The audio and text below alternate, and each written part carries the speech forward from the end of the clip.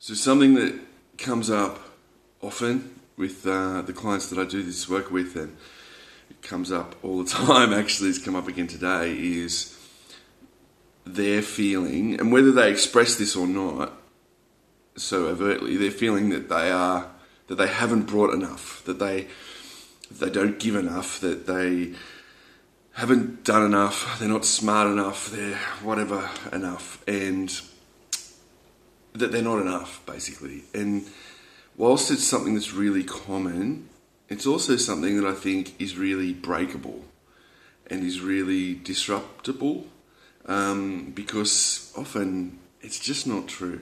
And I think the thing that sometimes unravels it for the good is it real?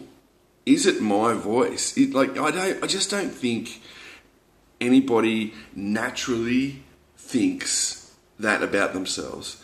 I just don't think that that's something that we've created in our own head. I think it's something that other people have put in our head, either through what they say, or what they do maybe, or what they imply, or what they infer, or what we perceive as being something they're inferring of us, that we're not enough, that we haven't done enough, that we, whatever. I just don't think that's something that's self-generated.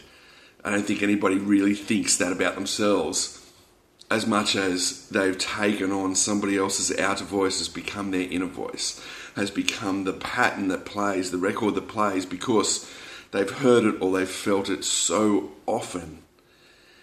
And really, what is enough, right? So the real disruptable part of it is, okay, is it real? Probably not, but is it real? Is it true that I am not enough as I am? As I am in every single day, in every single moment of every day, am I not enough for you, for the world, to be who I want to be, to be who you want me to be? And I just don't think those things are true. I just don't think you could ever not be. I think that we're all doing our best.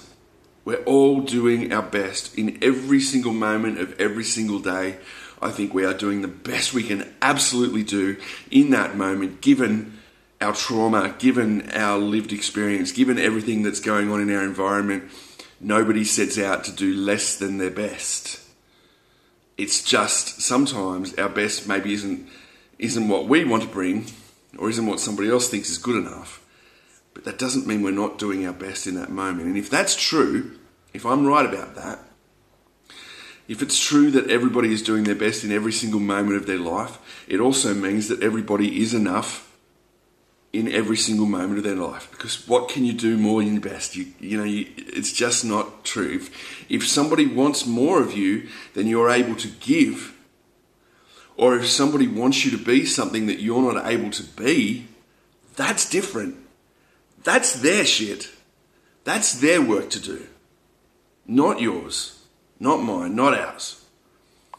It's just not true that we're not enough in any moment of our life, because in every moment of our life, we are doing the very best we can do.